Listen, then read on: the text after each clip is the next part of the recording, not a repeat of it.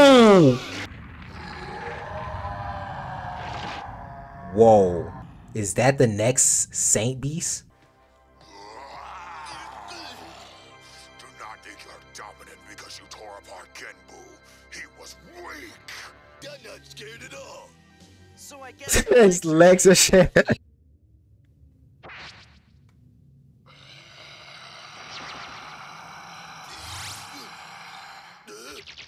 What? The man hair follicles turned into beasts. This is episode 16 of Yu Yu Hakusho, another banger episode as we continue with the Saint Beast arc.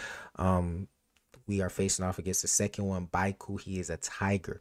And when I first saw him, first appearance, I just said, bro, this should not be a one-on-one fight. This guy is huge.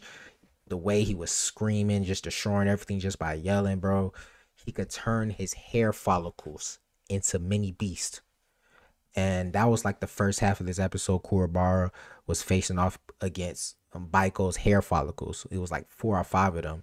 And he had to outsmart them basically to defeat him.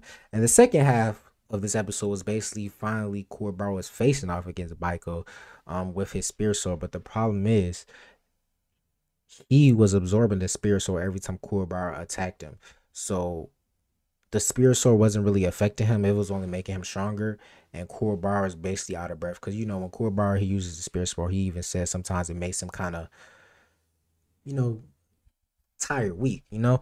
So, now that he had told the gang that, and I'm pretty sure Kuwabara, he was aware of now what's happening in the fight.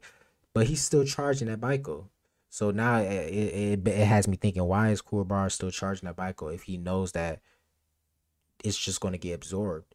So I feel like he has something planned up his sleeve. I don't think he's just going to be that stupid, especially after they told him what happened. I don't think he's going to be stupid to keep trying to charge at him with the spear sword that's actually he's absorbing.